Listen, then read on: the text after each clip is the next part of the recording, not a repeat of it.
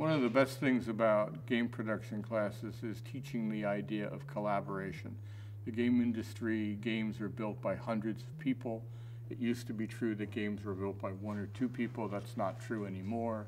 These teams are 100, 200, 300 people in size, and it's important that people understand that it's not their ego which is driving the creation of the game, but their ability to work and collaborate with others.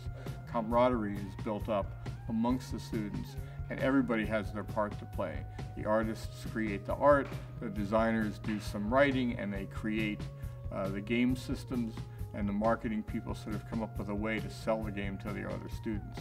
It is an experience much like the theater club or the high school newspaper or the film club. The games always mirror the state of society. Games always mirror the available technology in society. For instance, card games came into popularity after the printing press came into being and everyone could get their hands on a deck of cards. Before the printing press, cards had to be hand-painted.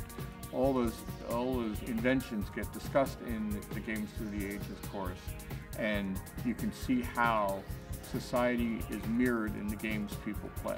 It's also important to understand that you don't need to be a programmer to take one of these game development courses.